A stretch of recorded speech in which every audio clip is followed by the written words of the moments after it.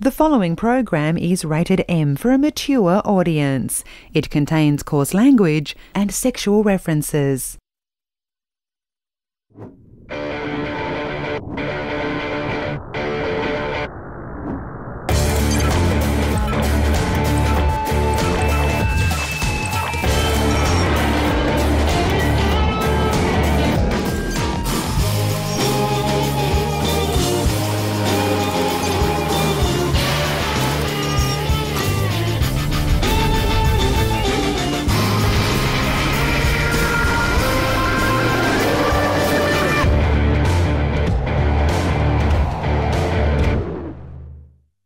Hello and welcome to Hungry Beast. Tonight our theme is download, from digital drugs and a real-life Facebook to people who download the old-fashioned way. You know, when somebody's got their pants down, they're not really worried about emotional baggage that might get in the way or being judged. But first... Last week, Google announced new copyright violation policies for ordinary YouTube users. Offenders will have to attend copyright school and then pass a test before they can go back to uploading. Google might be getting uptight, but Microsoft is loosening up a bit. Its open source policy has led to a flurry of inventions based around the Xbox Kinect gaming console. People are using their Kinect to work on Minority Report style interfaces, optical camouflage, and visual recognition tools to help the blind navigate on their own. Music and film companies make a lot of noise about the threat presented by downloaders. Well, we've got some good news for them. Download may soon be a thing of the past. A few months ago, I went to a dinner party in New York. It was organised on Facebook. I got the invite via Gmail, I RSVP'd by Twitter, and I confirmed by text. I checked into the party using location app Foursquare. The party itself was streaming anime from movie site Netflix, and a painfully hipster soundtrack was coming from music site Pandora. 7 different tech companies came together to make this party happen, and most of them delivered their services over mobile phone, a machine that has the storage and power of a personal computer from a time when Paul Keating was King of Australia. How can something so small and weak be so powerful? That's a question I get asked all the time. Well, by outsourcing. Most of this phone's computing power is done somewhere else. It's a place that Microsoft ads and nerds call the cloud. It sounds ethereal, magical, white and fluffy, but in reality, the cloud is made up of massive warehouses filled with computer servers, and despite the name, they're very much on the ground. All the videos on YouTube, the pokes on Facebook, the sheep in Farmville, the Google Docs, the Hotmail love letters, they're all stored here. All your software, your docs and your projects can now be stored on big corporate server farms and streamed directly to your computer whenever you ask for it. Remember when you used to go down to the store to rent a bit of shiny plastic that used to put into a machine that used lasers? Oh yeah, good times. Well, downloading basically killed off the CD, and now it's choking the life out of the DVD as well. Worldwide, sales are tanking, and they're predicted to come to an end in 2013. Last year, Blockbuster, the biggest video rental chain in the United States, closed down, though its Australian namesake limps on. Could be right, mate. But Download hasn't done this on its own, and it now faces a competitor in streaming media. Video-on-demand sites such as Netflix, Amazon and Hulu, all of which come directly from the cloud, now offer Americans inexpensive or free streams of films, music and TV. Even Facebook has started streaming feature films for $3. And then there's the rise of streaming television, internet-connected TVs and set-top boxes that pull digital content from the net and pop it on your big screen. Think Apple's iTV, the Google Box, the Boxy Box. Channel 7 are actually going to launch one, the Fifi Box Box. It's a little confusing to set up, but once it's going, it's good for a laugh. In Australia, ABC's iView is the most successful. It's a direct carbon copy of the BBC iPlayer, which is so good that in the UK, commercial networks want to use it too. And that gives us a pretty good glimpse of IPTV, the next model for television, where networks will just stream content directly from the cloud, doing away with TV as we know it. For media companies, they found out that the internet actually, rather than being a bad thing, is actually a great thing for them in terms of being able to protect their content and being able to monetize their content on a consistent basis. You look at Korea, massive IPTV uptake, they're the leaders. You look at America with the data and bandwidth rates are so cheap and so plentiful. Americans don't even think about what their monthly data limit is. Streaming is changing music too. iTunes, once the unstoppable digital download music store, is having its market share eaten away by cloud-based streaming services like Pandora and Last.fm, SoundCloud and more recently, Amazon's Cloud Player. All of these let you browse their libraries and listen to music instantly. It's a bit like customisable radio. Gone is all that downloading. In fact, having personal collections of MP3s? Please! That's so 2010. Apple has even built its very own giant data centre spanning 46,000 square metres in North Carolina. The rumour is that they'll be launching their very own cloud music service in September. So that's it. We live our digital lives in the cloud, which is made up of big computers that connects to our tiny devices that brings us the internet, movies, music and TV. Oh, but don't worry about your collection of shiny, spinny discs. There's bound to be another way you can use them.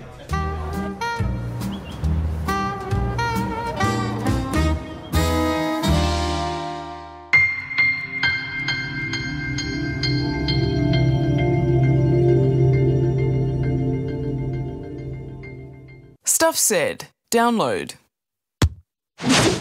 Sir or madam, youth or maid, would you kindly forward the enclosed letter and earn the blessing of a poor British soldier on his way to the front?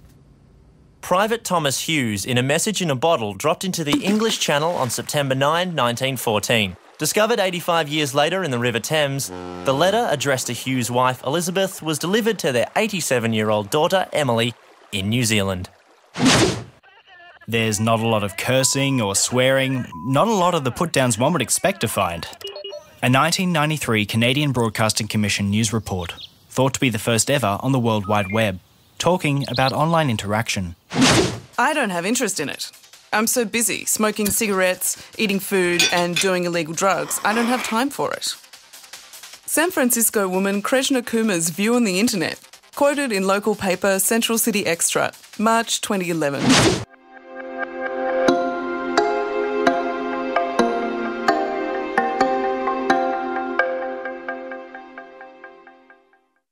Yeah, well, we met online, didn't we, honey? Yeah, we did. His profile said he was tall, dark and handsome. When I met him, I thought, wow, he's got a great sense of humour.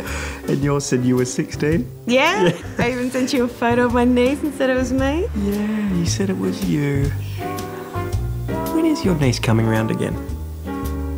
eempathy.com, bringing freaks like you together.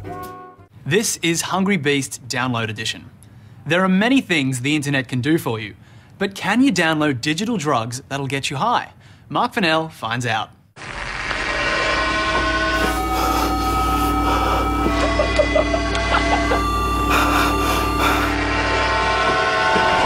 These are just a few of the hilarious/disturbing lo-fi homemade videos you get when you type the word iDosing into YouTube. Apparently, iDoses are downloadable digital drugs and they give you a completely legal, non-chemical high. The idea is they come in the form of audio files, you plug in, you press play, and if this evidence is anything to go by, you should get the mother of all cum faces.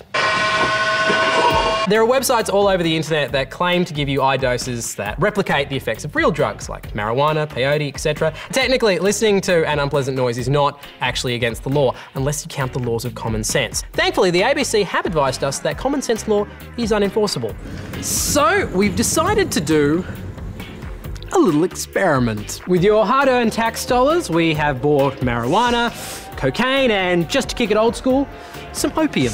Now, believe it or not, there may be some genuine scientific basis to these digital drugs. iDosing is built on an audio technique called binaural beats, which has actually been around since 1839. The idea is two sounds are played simultaneously, one in each of your ears, at a slightly different frequency, and they cancel almost all of each other out, leaving a third imaginary beating noise. Now, apparently, you can use this technique to lead the brain into various different states. Your brainwaves operate on different frequencies, ranging from the high-functioning gamma waves right down to the deep meditative theta waves. And when I encounter a binaural beat, my brainwaves are supposed to move into that theta state, and it's here where all the trippy effects should kick in. Alpha theta brainwave training has been reported to bump endorphin levels and even create false memories. And this is what digital drugs sound like.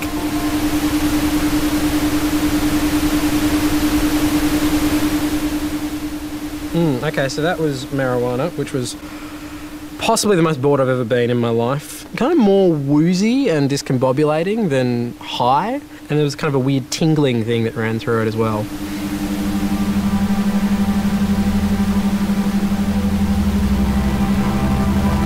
Cocaine sounds like Vangelis. That was really unpleasant, actually. I could not wait to get out of that. It does make you quite fidgety, which is kind of consistent with cocaine.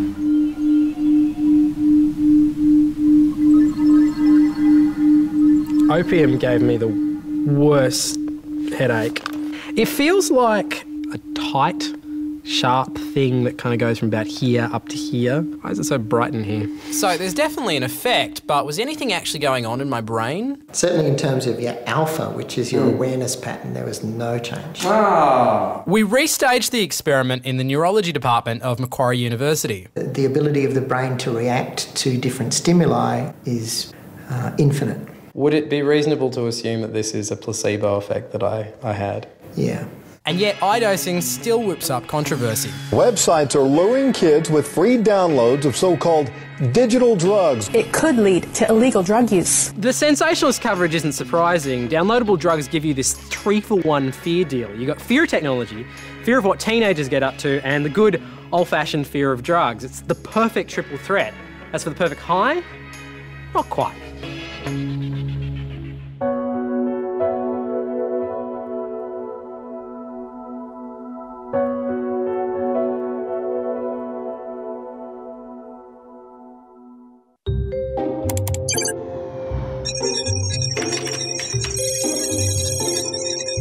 Meet Apple, the world's biggest tech company.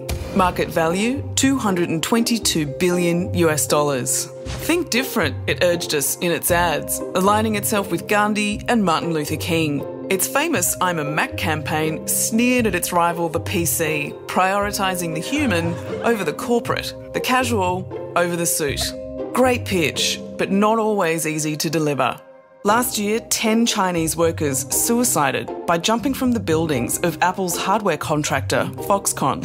Following a visit from Apple, Foxconn, which also services its competitors, said it would introduce counselling, cut the maximum work week to 60 hours, and string nets between buildings to catch jumpers. Another contractor, Taiwanese manufacturer Wintec, made headlines in 2009 when 137 workers got sick because of a chemical, N-hexane.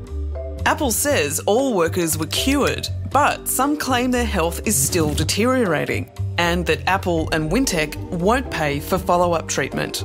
In truth, most of the gadgets we buy are built on outsourced labour and questionable pay rates. Apple may be no more guilty than its peers, but its peers didn't co-opt Gandhi.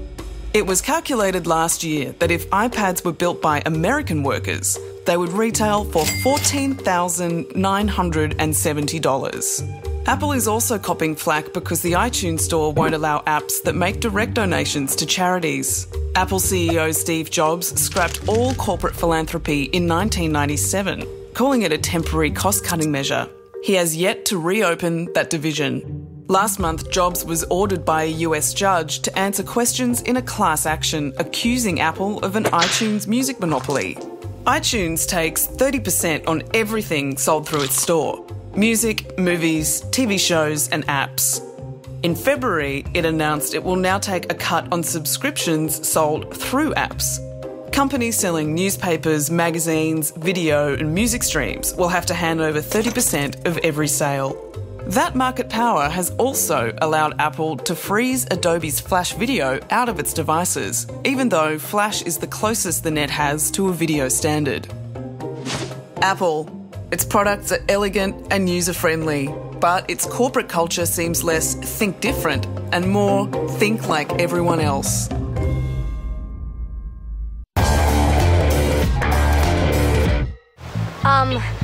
We met on E-Empathy yesterday.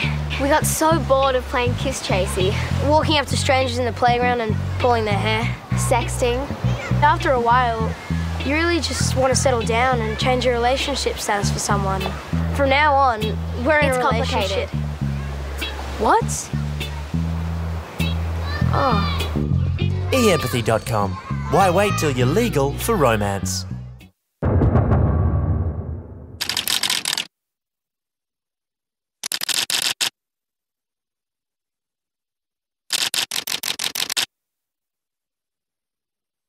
Downloading isn't just digital. People have always needed to get stuff off their chests. Traditionally, it's been the role of counsellors or priests to listen, but there are others we go to, perhaps without realising it, to talk about what's going on in our lives. Good morning, 6 minutes after 5 o'clock. The first thing I would do would... We're just having a bit of a chat. I've got 3 main points I want to raise. Would euthanasia be a viable option? I used to be a nurse, I used to work. What surprises me is when people are prepared to tell me about things of a very personal nature. After they went into Iraq, I remember when Iraq first happened, we had a Vietnam vet call in to tell us that his son was going to be going to Iraq, and he was in tears. He was upset because he knew what his son was going to be going through, and he was frightened for his son. I think he probably felt that he had informed people, but at the same time, he'd got something off his chest, let some of that emotion out, and this was a place that he could do that. I can see somebody sit down in my chair and just say a simple thing like, "How are you?" and that person can just be overwhelmed with emotion. I wouldn't think a lot of people would think about a hairdresser as someone that is a witness to a lot of detail that happens in people's lives.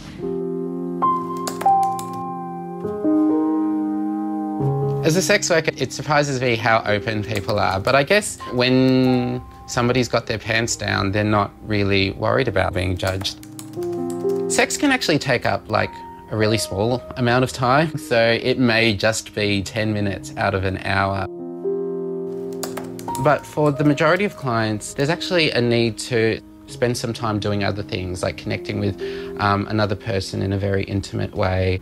But there's also a lot of people's emotional baggage, a lot of the time dealing with that sort of stuff. If you're a tradie out there, we want your opinion on this, and also if you've had some... People that call in can range from truck drivers through to people who are up breastfeeding in the middle of the night, people who can't sleep, people who are elderly, or who may have had strokes, who perhaps aren't listened to. Some people are really lonely, and this is their only chance to speak to people at all. It's always amazing.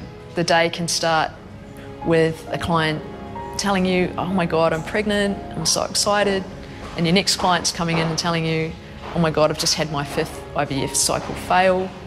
Their confusion over their job, the death of a parent, a relationship breakdown.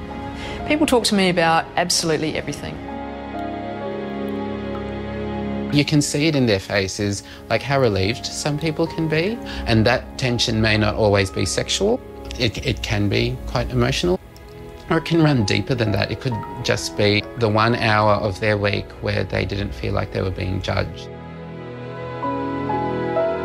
If I've had clients tell me that they're having affairs, I would see both clients. So you're holding a piece of information from one client who has given you that information knowing that you see their partner, and I guess wondering what you're going to do with it. I made a decision a long time ago not to share information. Hi, Trevor. G'day, Trev, how are you? We're well. Quite often what happens is we'll start a topic and it will take us away to somewhere else. We were talking about anniversaries, and a young woman called in whose son had died when he was 2. And it was a significant anniversary for her. And it's hard to listen to people in such pain. And she felt lonely and she felt isolated. And this was a contact point for her to be able to talk and to relate. The delightful thing that happens then is that listeners will call in and say that she has support from the listening audience, that there are people out there that care. Yeah, the top is that you probably It's been a pleasure talking to you on the program this morning. You know, we're supposed to be healthy, happy people, but, you know, stuff goes wrong in our lives. Partners die, people come out after years of being married. Society actually doesn't teach a lot of people how to deal with that kind of stuff. If we don't have the ability to share and experience each other's lives, then we live in isolation, and I think that's pretty much not meant to be. That was my original plan. I think we need to get stuff off our chest so that we don't have to deal with it. I don't know whether communities have those places very much anymore. And maybe Talkback Radio is a place that they can do that, they can say what they feel. the need to be able to emotionally connect with someone in a really, really close and intimate and honest way, in a naked way, is still quite apparent, no matter how, you know, many members of friends on Facebook you have.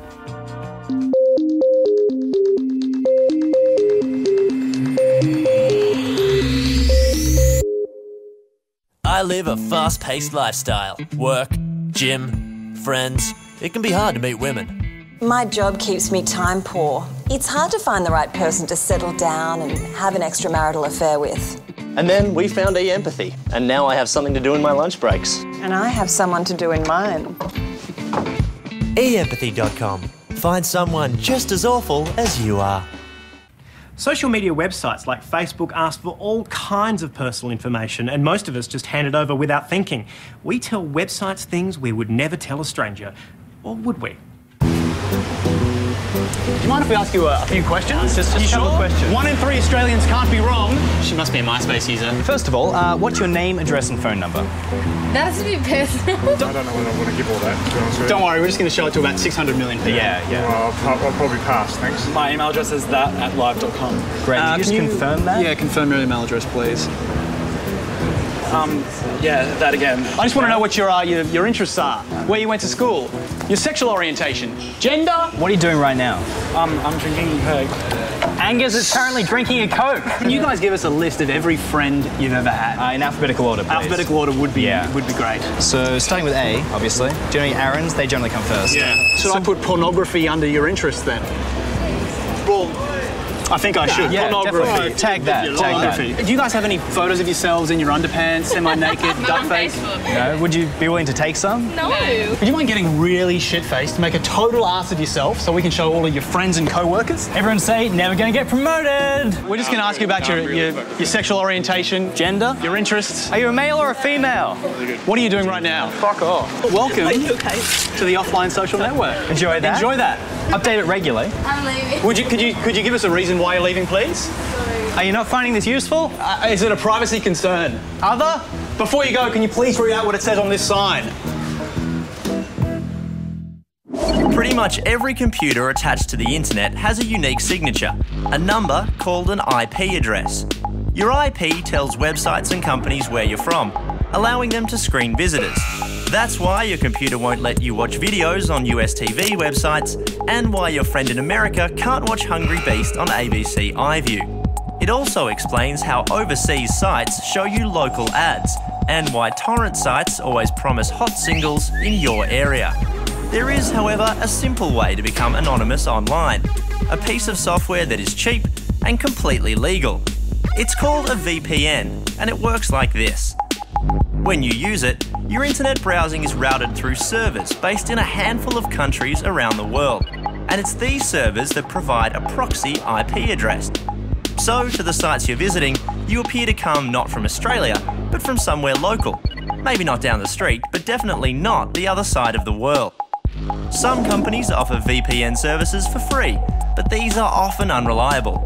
Subscription-based VPNs are widely available and cost around $30 a year.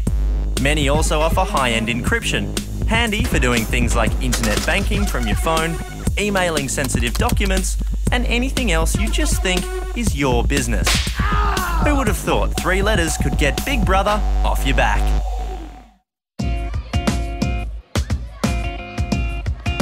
And I need you to come and stand on this spot here. Hey mate, how are you? What grade are you in? I use the internet to play games, to learn about things, read books and do some maths on it. If you go on Google, you can go on dictionaries. There's some stuff that kids, that's not appropriate for kids and some that is. You go on Google and type something on Mozilla Firefox. I'm not allowed to go onto YouTube, but I go onto Video Hits and I just, I only listen to one song on it. What? It's What the Hell. It's not rude or anything. I chat on Club Penguin and this other game called Mushy Monsters. Sometimes to my friends, I just email them for no reason and I just say, how are you today? If they get my attention, maybe I would get on my websites. That's it. Facebook that I think it's not good for children. Yeah, you have to be 13. But I lie about it. Heaps of people lie about it. Because my mom says that it's way too dangerous, and I've heard lots of stories about dangerous things. 407 friends. My mum spends most about only in the morning and sometimes afternoon. My mum uses a lot. I think she uses it every day. She plays this game and she never goes on anything else. All she does is play the game of Cityville, something like that. If you use internet too much, you'll get tired. God, she's addicted to that game. I know, she loves it. She loves making cities and building on it. Your eyes will burn. Mate, it's been really nice talking to you. It's been very funny. Well done. All right, we're finished. You get to go back to class now.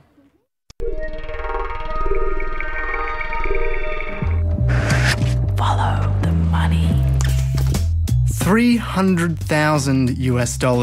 The price of a gigabyte of storage in 1981. $10 US. The price of a gigabyte in 2000. 10 US cents. The price of a gigabyte in 2010. $2,760,000 US. The amount the US military agreed to pay Intrepid Corporation to create automated online personas which will promote American interests on Middle Eastern blogs and social networks. $1 billion. The estimated amount Australians gamble online every year. 30% of people over 16 have gambled online.